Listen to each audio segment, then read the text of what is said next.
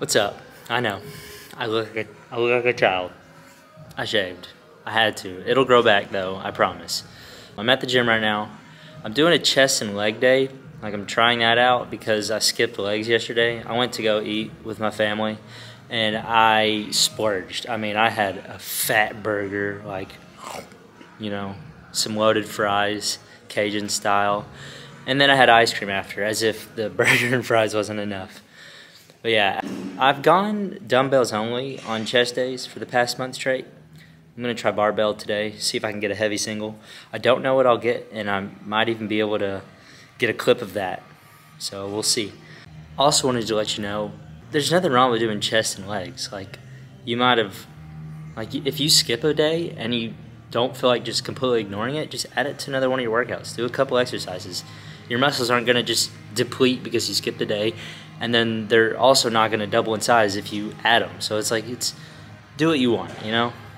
Doing more is not always better, but doing less won't make any progress.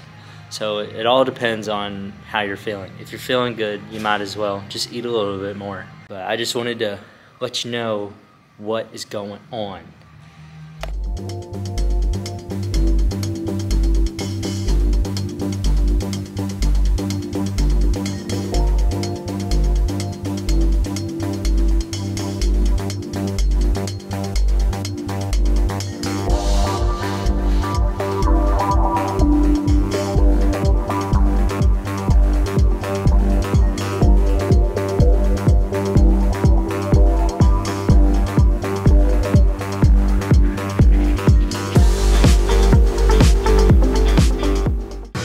Oh my God, bro. Oh, hell no, man. What the fuck, man?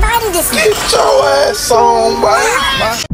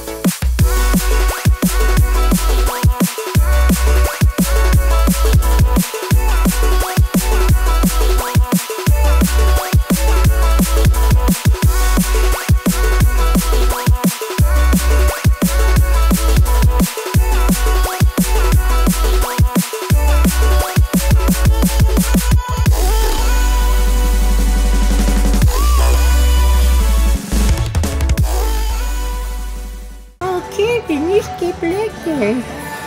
You never show your legs. No, I don't. But they're not that big anyway, so I'll give you that.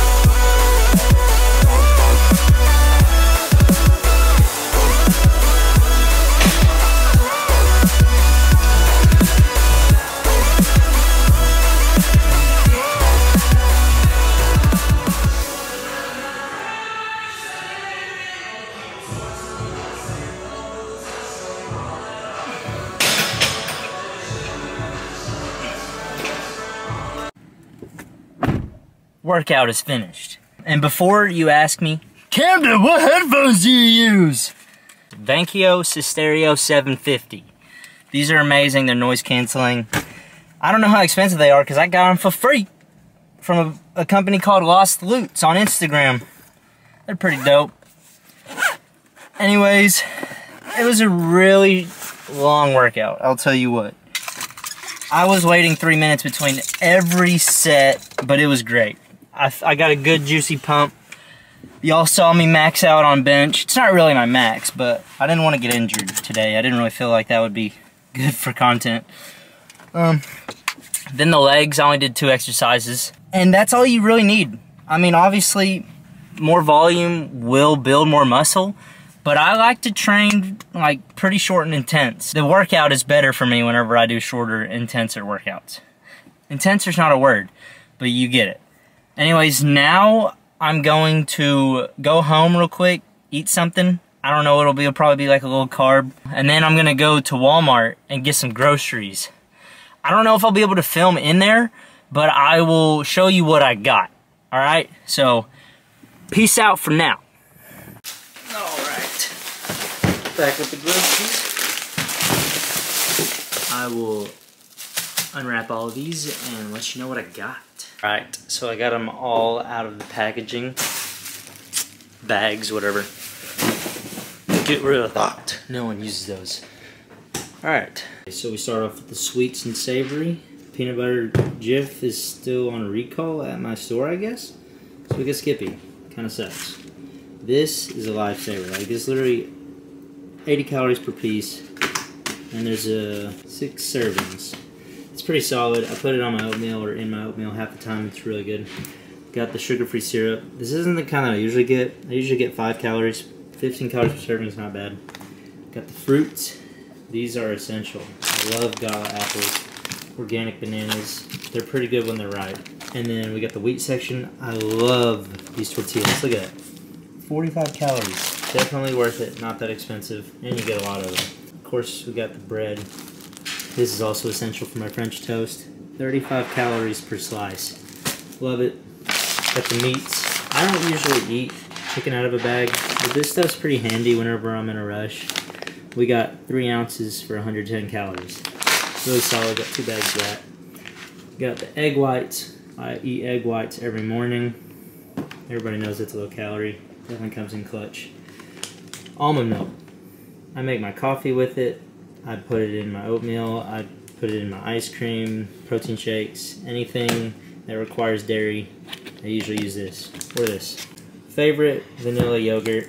And then I get these because I bring them to work. They're really convenient. That's basically all I ever get at the store. If I'm ever in a baking mood, I'll get more stuff. But yeah, that's basically it. I will see you around. What's up, guys? It's the next day, and I'm about to hit my back workout. But before I do that, I just want to know, if you're watching this and you follow me on TikTok or Instagram, and you're not working out yet, I need to ask you something. What's holding you back? Is it the fear of being judged? Or never being where you want to be? Your expectations are so out of reach? I understand. We've all been there. I started at 14, and I was a stick. Okay, I didn't get judged for how I looked back then. I got judged for how I acted. But now look at me. I feel like I've inspired a few people to, you know, get into the gym culture. And it's a big deal. The gym culture is a whole new realm. Like, you have people who are in the highest tier and like have the best genetics. Don't compare yourself to them. Look up to them. You know, be supportive of what they've done for everybody in the community. But wherever you're at, just think about this. You can only get better if you're focused on yourself. You look in the mirror every day. That's the only person that matters to you at the moment. Of course, you can look at other people and compare yourself in a positive way. It's constructive criticism. Hating on yourself for no reason, just because you aren't gifted with these godly genetics, shouldn't be holding you back. So I just wanted to say that if you haven't started yet, why not? That's my only question. I believe in everybody who starts, because once you enter the fitness community, you're at the bottom tier, and you're comparing yourself to other people who are your age and your build, not these older people who have better genetics. That's not your competition. Your competition is yourself and maybe people who look like you. So, get up and go to the gym!